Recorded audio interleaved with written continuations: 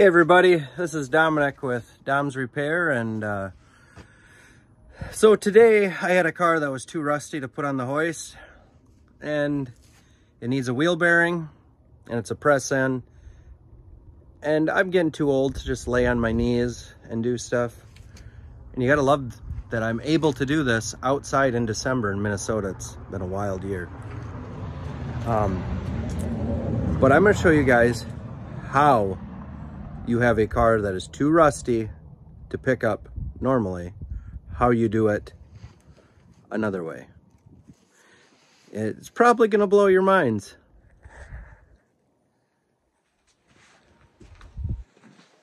So I use my forklift. Very convenient, very easy, it works good.